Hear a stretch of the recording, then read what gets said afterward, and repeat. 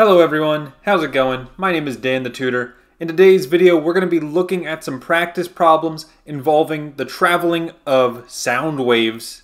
Because basically any problem that uses the speed of sound and you want to know how long it takes for the sound to travel, you basically just say velocity equals distance over time. It's this simple equation. And for most of the time we're going to assume the velocity of air, in other words the speed of sound, is 343 meters per second. That's what we're going to be plugging in for that velocity.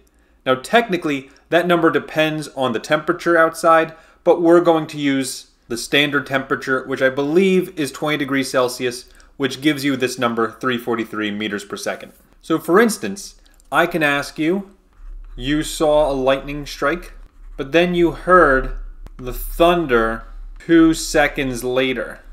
I can ask you, how far away was the lightning?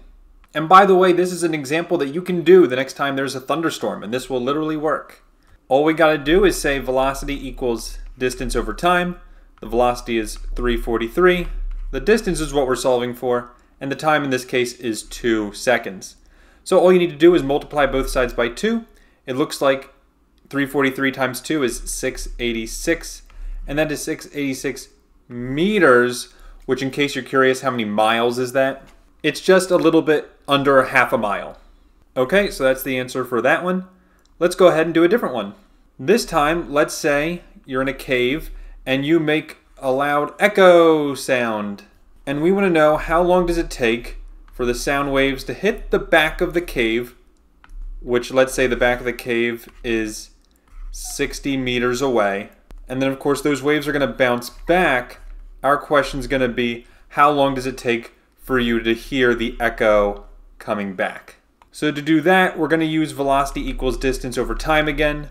But the secret is to this problem is, whenever you have an echo, you need to double the distance. The reason why is it's going 60 meters to the right, and then it's coming 60 meters back to the left, for a total of 120 meters.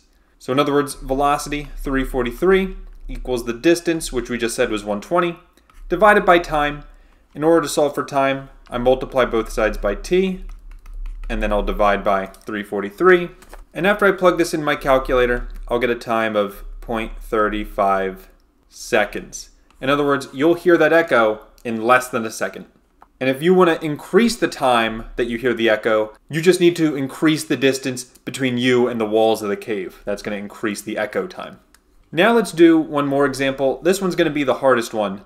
Let's say you put a penny in a wishing well, and so the penny drops, and it's going to the bottom of the well, which, we'll say is pretty far down.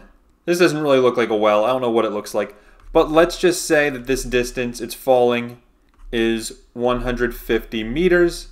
And my question is, from the moment you drop the penny, when will you hear the sound of the penny hitting the water or whatever? So once again, the secret for this problem is that you need to split it up into two parts. The first part is the fact that you're dropping the penny and it's going to follow kinematics from physics 1, because all physical objects follow kinematics. And then once the penny hits the water, then the sound, which is not a physical object, the sound is going to travel back up and ultimately hit your eardrum, and you're going to hear it. So for the first half you use kinematics. For the second half you're going to use velocity equals distance over time, because sound does not use kinematics. It's not a physical object. So in order to find the first part with kinematics, what I like to do is I like to write out my 5 variables: v initial, v final, acceleration, time, and displacement, delta y. In this case I dropped the penny, so v initial 0. V final I don't care about. Acceleration is negative 9.8, because it's always negative 9.8 for gravity. Time is what I'm solving for, because I want to know the time it takes to hit the bottom. And then delta y is not 150, but negative 150. Why? Because is your penny going up? No, it's going down, so negative 150. And now we just have to use the equation that does not have v final in it. That's going to be this one. Delta x, or in this case, delta y equals v initial times time plus 1/2 at squared. And so it looks like negative 150 equals 0 times time minus 4.9 t squared. That's after I plug in the 1/2 times 9.8. So that's going to simplify to negative 150 equals negative 4.9 t squared. Now in order to solve for t, I'm just going to divide both sides by negative 4.9. Let's see what we get there.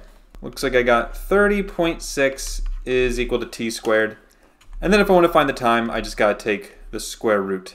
So t is equal to 5.53 seconds. Now that is not the final answer, because that's only the time it takes for it to hit the bottom of the well. Now the sound needs to travel back up to the top, and again we're going to do that using velocity equals distance over time. Keep in mind, this is not an echo, and the reason why I say that is because you do not double the distance this time. The reason why is because the sound is not going down and then coming back up. The sound is only coming back up. In other words, we only use the 150 meters for the distance. You do not double that. The only reason you would double it is if instead of dropping a penny down the well, you screamed or yelled down the well, because then it's a sound wave traveling down and then coming back up. So that means velocity, which we know, it's 343 still, because we're in air, equals the distance, which we just said was 150.